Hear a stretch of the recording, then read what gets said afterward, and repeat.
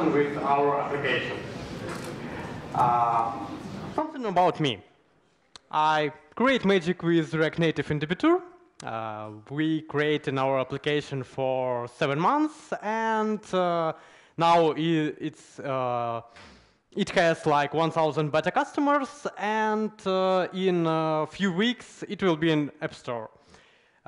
So I will tell you about all experience that we achieved at this path.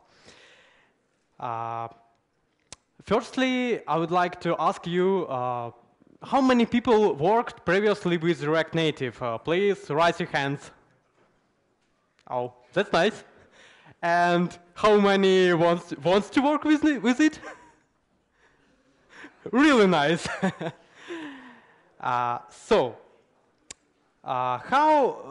Only one slide about how React Native works and why it's slightly different from how we test and deliver web applications.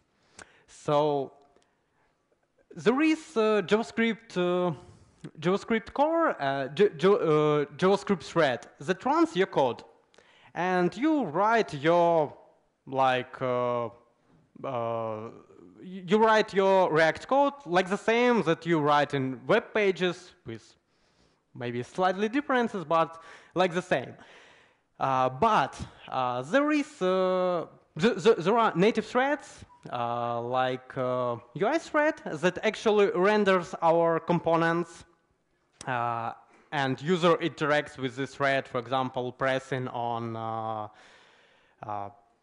button, entering something in input, and also like native thread that is bridge between JavaScript and this UI thread, and this thread also handles some different, for example, storage and so on.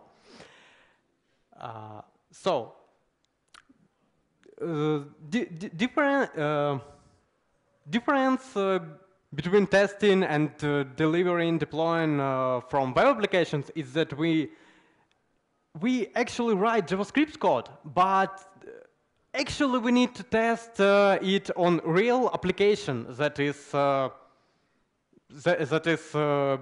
built it APK file or EPA file for Apple. And how we can do it? Firstly, when I started working on this project, I thought something about this. So we write some JS code, then make build, push to App Store, and that's it. But after some weeks, I understand that reality is slightly another.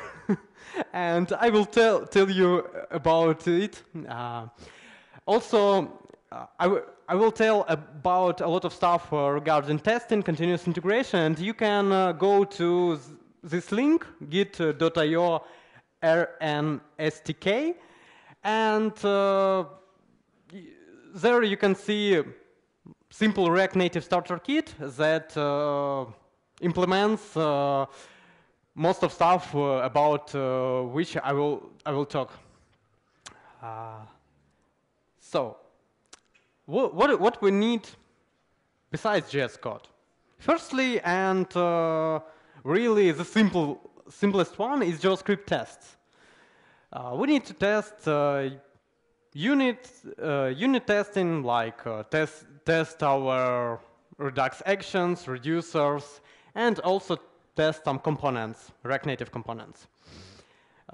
For that, we use all the same libraries that we use in React for such tasks. So Mocha, Chai, Enzyme, and like helper libraries like Sinon Chai and Chai Enzyme. And actually, it's really simple. So we just write test. It's test example test for reducer. Then we need to write components tests, and it becomes slightly more difficult. But It's also easy. We use Enzyme.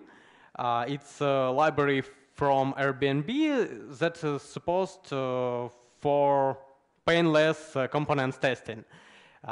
We can in React Native we can use shallow rendering, so we just render component in something like virtual DOM tree, so it's not actual DOM. And we can test. Also, we need to use React Native mock for component smoking because there are a lot of embedded components that have their APIs, and also you can do it manually, but it's simpler to use this React Native mock. How to use it, you also can see in that example that was linked to what was on previous slides. And this is an example of component test with Enzyme. So we just firstly shallow render button with some text with onPress handler, and we check that expect this button to have property text and to have children text, and also test button on press handler with Sinon. So it was simple, but then we need to test how our actual app works. So we need to run app on simulator or sometimes on device, but yeah, we just test on simulator. We need to check how app works with API. So, for example, we need to log in, we need to fetch data, and so on. And also we need to run through main functionality and check that it works.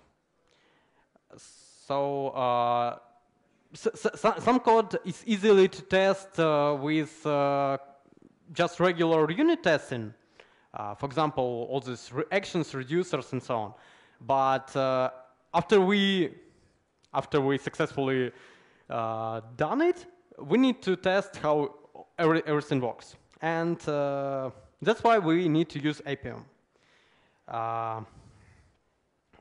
So with Appium, we write integration tests that can be run on real application, and these tests are written in JavaScript. So it's kind of magic. And we use Selenium WebDriver syntax. So it's mostly the same syntax that you can use for web testing, but with some nuances, but almost the same. So how Appium works, its architecture. So actually Appium is a HTTP server that creates a WebDriver session. And Appium starts test cases on device that listen for commands. So Appium use test frameworks from iOS. So it's instruments and from Android. So actually we can test apps on these platforms with simple JavaScript code. So it's example of test. In this example, we get driver. It's WebDriver to communicate with, and get element by class name, set some value, press on login button, and wait that transition occurs, and we go to dashboard. And that's a really simple scenario. So we can use it for example, test of our login functionality. But after that, we need to test some other functionality that is somewhere deeply in system. and each time go through this login flow. Each time do the same stuff. It's firstly it's annoying, and secondly it costs really a lot of time because Appium is actually really slow. Not so.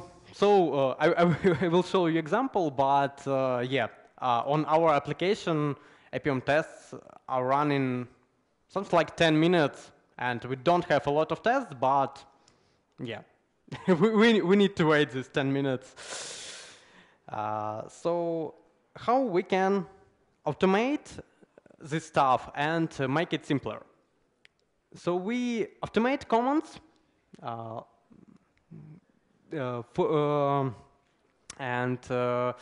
automate actions like we dispatch actions, for example, login, logout, so without actual entering data in this login form. And also we automate redirecting to routes. We're using React Native router Flux, and we can like make login action and then redirect to the middle of application, like to fifth screen, and at this screen we can test something.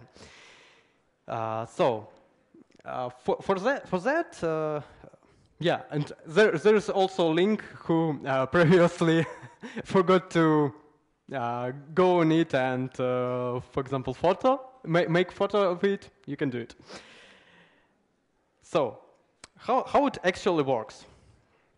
We have our Appium test, and we have action server that is run in the same process that this Appium test. And we have on our mobile device we have mobile test runner. Actually, it's this button, execute button, that is we render it only for test builds.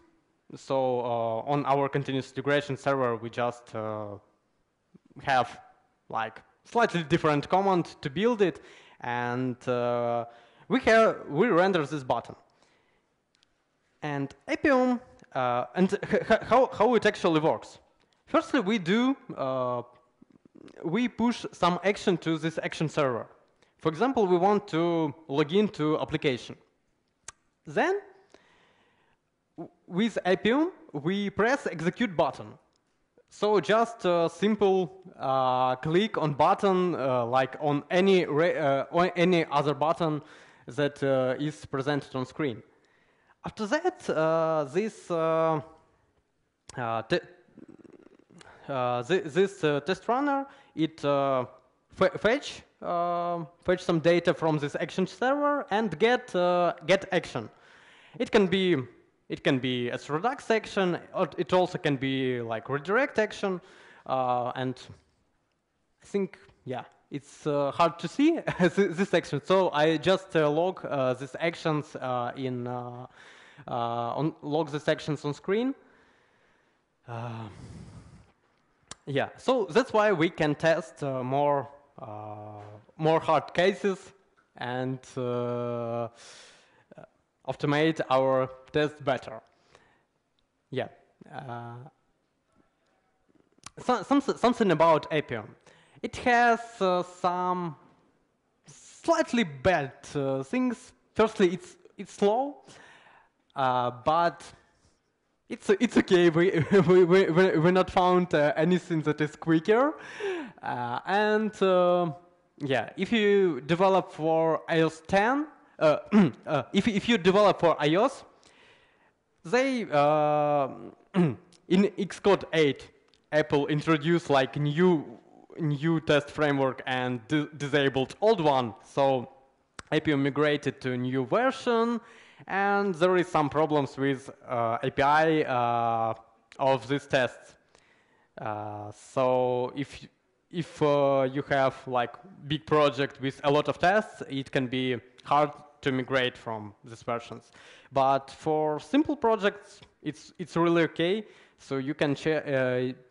This example, you can check this React Native Starter Kit, you can check and run it both on iOS 9 and iOS 10.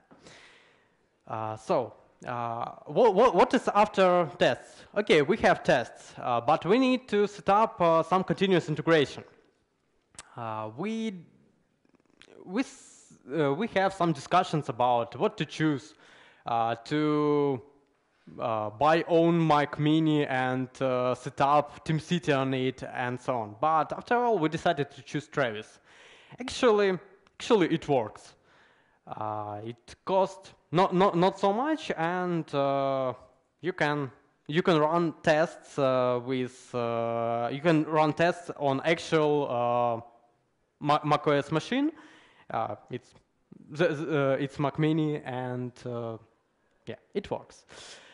After that, there will be some hints about continuous integration. Please raise your hands. How many people sometimes have broken master builds? Nobody? Okay. Yeah. So sometimes some bad guy push some bad code in master, and it became broken. And after that, some other guy also pushed some code, and he will break some other stuff, and so on. And in one of my previous companies, there were really big problems that sometimes builds were broken for 5 days, and nobody wants to fix them. Like, why I need to fix this build? It's Alex who broke it, or some other guys. So yeah, it was really a problem. So we implemented ready branches. What if we just create separate branch for pull request, then merge master in this branch, so to be sure that this branch is really actual, and after that run test on it. If tests passing and nobody merged nothing in master before, we just merge this branch to master. And how to do it with one command? So we don't need to do a lot of stuff, press at a lot of buttons. We're using tcmerge, so you can go to our Debitur GitHub. You can install it and run with one command like tcmerge new awesome feature, and simple scripts for Travis that do all other stuff automatically. So it's really simple. So if this screen is run on Travis, so if it's ready branch, so we just fetch master, check out in this branch, merge master into it, and after test finish, if everything is okay, we merge this branch to master. So you can you can use the scripts. They're also an example, and I think this presentation will also be sent after conference. So after that, I would like to talk something about continuous delivery. When you have your code working and merging master, the most interesting thing is happened. And it's really, the most interesting is happened on iOS. Because you need to maintain a lot of stuff. You need to maintain certificates, you need to maintain provision profiles, and they really, really easily can be broken. For example, if you add some new device, or maybe one guy in team that sits in other city add something in Apple account developer, like device. So provision profiles became broken, and it was really annoying before we used Fastlane. So what can it do? It can store and manage all certificates and provision profiles for iOS, and it works. Like in 98% of cases, sometimes there are some bugs in it in Fastlane, but yeah, in most of cases it works. Also you can use it for not for React Native, but for iOS, just for regular iOS projects. Also, this Fastlane can help you make builds. Directly Fastlane can build for iOS, and there are some Fastlane scripts that can build React Native project for Android. You can check it in this blog. So guys just developed the scripts for Fastlane. And also Fastlane can do really amazing stuff. It submits your beta builds to TestFlight. It submits builds to Play Store Alpha Track, and also it can submit your release application to App Store. But everything's okay, and we run this build, and it works. Our testers can set up it through TestFlight, can use it. Our users can set up our application through App Store. But we need to wait before Apple approves your application. Sometimes it can be 1, 2, 3 days. And also bad thing that users not update our application for a lot of time. So we can introduce a lot of new features, but users don't know about it. Or maybe we can fix some bugs and push update to App Store, but users will contact Apple support. Not Apple support. Like your users will contact your support and ask why our application is not worked. Why some feature is not worked. And also one bad stuff that we found that if we push new build to App Store, all reviews from users will become like cleared. So when new user will go to this application, he will see nothing, like just ratings from like average rating from previous versions, but not reviews, and it's bad. But we write on JavaScript, and it's dynamic language, and we can update JavaScript immediately. And yeah, Apple Developer Agreement allows to do it. So we can use code push. What is it? Code push? Somebody know? Oh.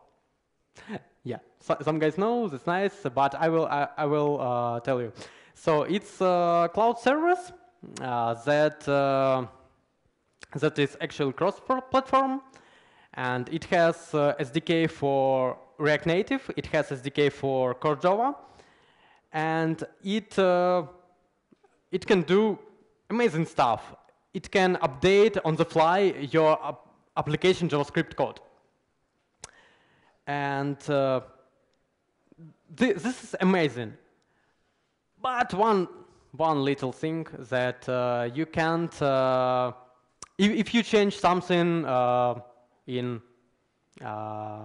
iOS models, in Android, like a native model, so you updated some native stuff like React Native version, you can do it. You can't do it, and you need to use like regular Fastlane build process. but for simple bug fixes, for some new functionality, it works and it's really nice. Also, yeah, we talked about some stuff, and my last theme will be about crash reporting and monitoring. Actually, we really need it for these applications, because otherwise we will don't know about what happens on this application, and we can use some services for it. Currently, we're using Crashlytics, and it has some good stuff. It logs all crashes, and it logs all errors.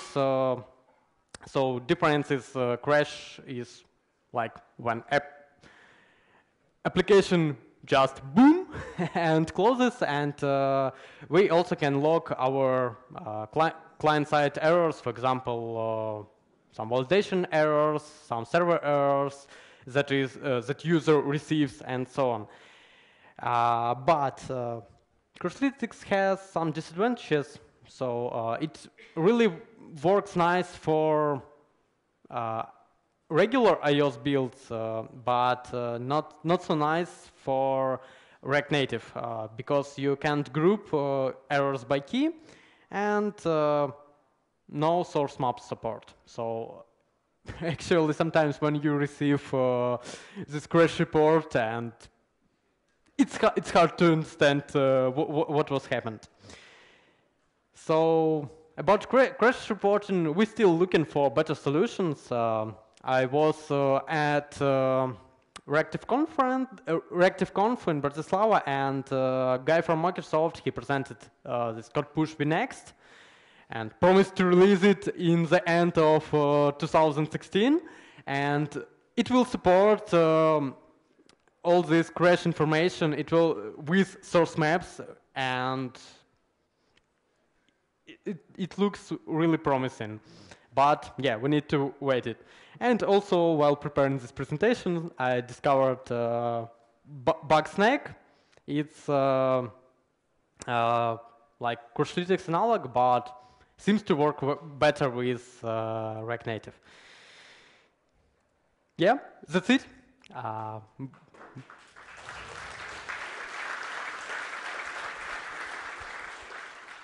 Yeah. Thank you for your beautiful presentation. And yeah, I see one question.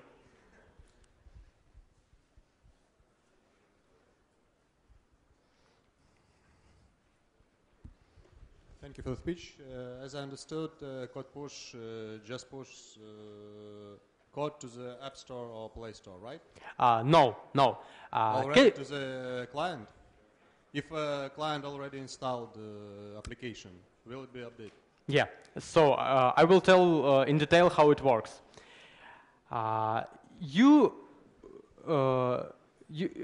push with code push. You push some client updates to their cloud service.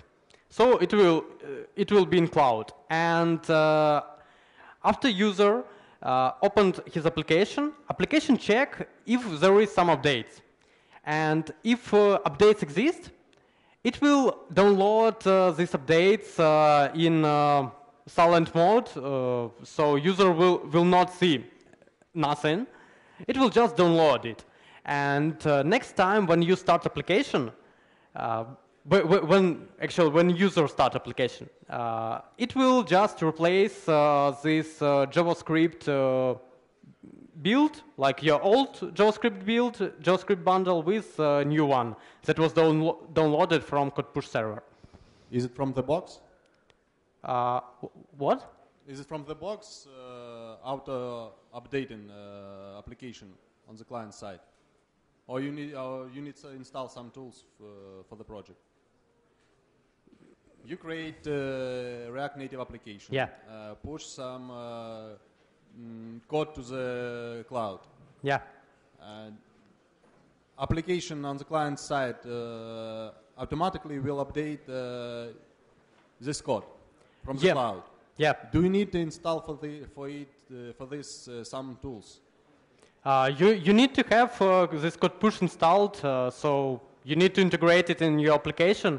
It can be done really in simple few lines of code, and yeah, it just works. Any more questions?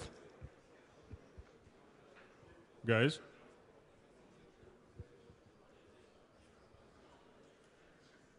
No questions? Oh, I see. Don't be shy.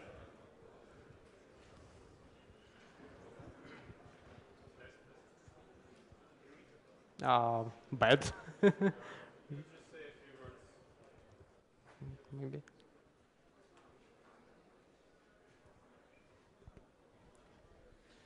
Could you say a few words about your overall experience with React Native? Like how complex was your application? How many screens? Many complex animation? And would you choose React Native again for these kind of applications in future?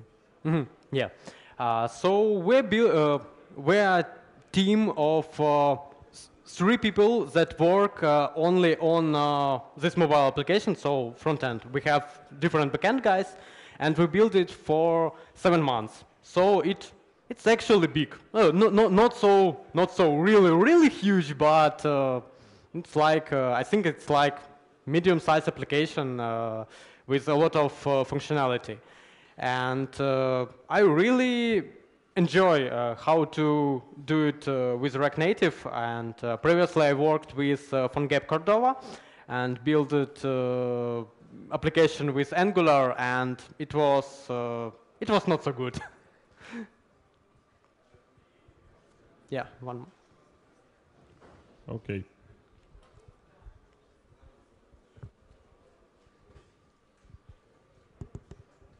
Could you tell me if it is possible when you develop application on React Native to have similar part which is similar to different operating systems and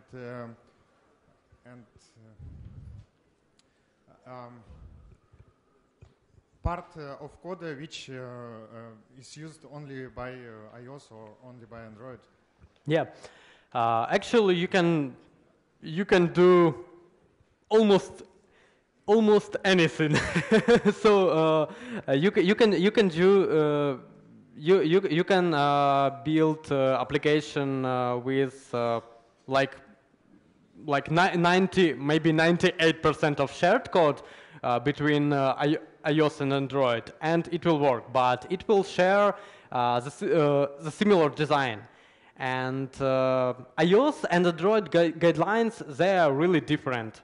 So we decided to build firstly iOS application and then to build Android one. But we will reuse all the code that is connected to business logic. So we will reuse all actions, all reducers. Also, we'll reuse some components, but not all components. And you just need to have different components, like presentational components, that looks different for different operation systems. Also, you can have just one component, and in this one component, you can with just regular if. So if device platform Android, you do this stuff. If device platform iOS, you do this stuff. So it's you can do how you want, and you should find the best solution for this particular case. Is it possible to see a percentage of common and different code? What? Percentage of common code between several operating systems. So we don't have our Android application now. We just plan to build it. But as from different articles, different experience of other people, so it can be like from 70 to 80% of shared code. It depends from design of your applications. Thank you.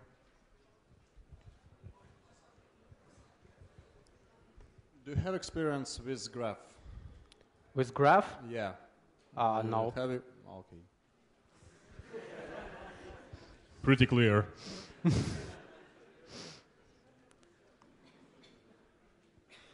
More questions?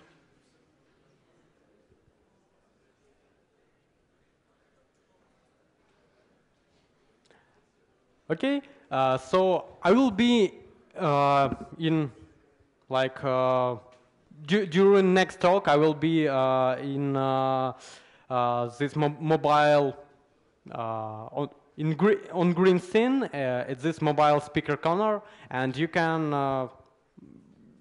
come and ask questions, and we can discuss something that you are interested in. So you're welcome. Also, you're welcome to contact with me, ask questions.